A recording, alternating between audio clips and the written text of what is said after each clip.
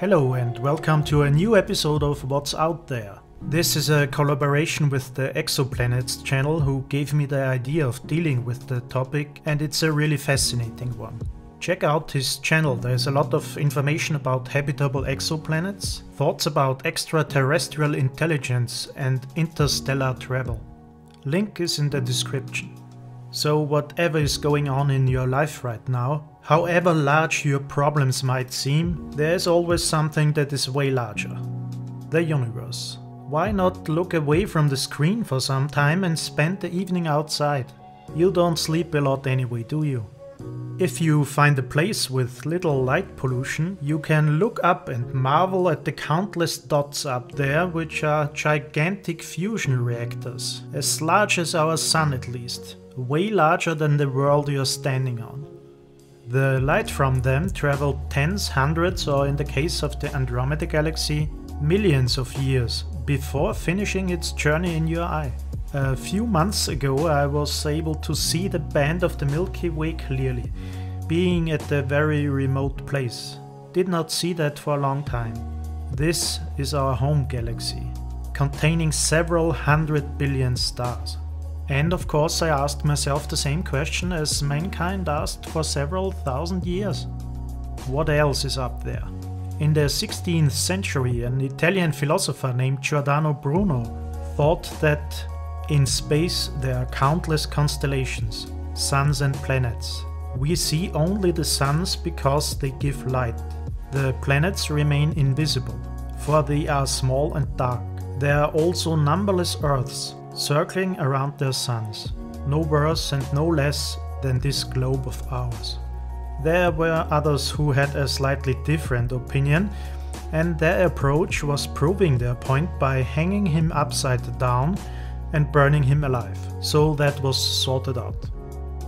It took until 1992 until the first planet around a star other than our sun was discovered. And in the recent years there was a golden age of exoplanet discovery. You know about the planets around our sun. So how many planets around other stars did we find already? Over 4,000 planets. And counting. In 1990, 2 years before the first exoplanet was found, Carl Sagan had successfully persuaded NASA to do something special with the Voyager space probe. Already 10 years before, it successfully completed its mission by passing Jupiter and Saturn and was heading out of the solar system, which it actually leaves just now, over 40 years after it had started. They turned it around and took pictures of the solar system for no special reason. This is what Earth looked like. A dot. A dot that inspired Carl Sagan performing his famous pale blue dot speech. So if Earth already looks like this from inside our solar system, how could we ever hope finding a planet around another star many light years away? We found several methods. Most of them are indirect, by analyzing the movement of the star itself or its dimming when the planet passes in front of it. So we know the planet is there and can even tell the mass, size or distance from the host star. But we cannot see the planet itself. Well, Carl Sagan knew seeing something sometimes is important, even if it's just a dot. It is not a number on paper anymore. It changes your relation to it. You want to see more of it. You begin to wonder about what it actually looks like. Are there any cases where we could actually take a picture of an exoplanet, even if it was just a dot? Yes. Of the over 4,000 planets we know of, there are a few we could actually make an image of. Sometimes it is in different wavelengths, mostly with the light of the star blocked out on the image, but there is a visible dot. These images might be boring for some people, but for me they really make me feel closer to these giant worlds that revolve around the star, maybe longer than the Earth did around the sun. Unaware that there is a thin film of life on one of their colleagues around a neighboring star. These are some of them. Enjoy.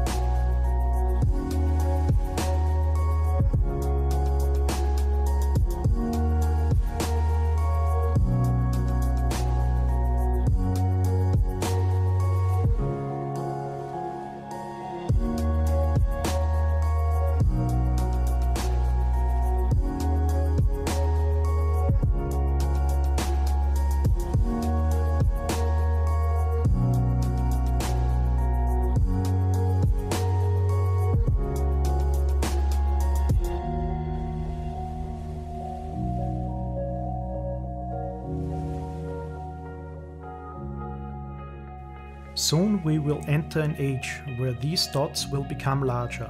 We will analyze their atmosphere, make simulations of their weather, and we will find ones that are like Earth. Nearly. This way we will learn more about what really makes Earth special. We know now on average every star in the universe has at least one planet. And the number of planets in our galaxy is several hundred billion. And there are hundreds of billions of galaxies. That means Earth is one of a number of planets in the universe that is hard to conceive. Keep that in mind the next time you look up. These dots up there are not alone. There are even more amazing things around them we cannot see yet. And most of all, also keep that in mind when looking back at Earth. Stay tuned for more about the topic of exoplanets. I'm Morn1415 and the real world is incredible.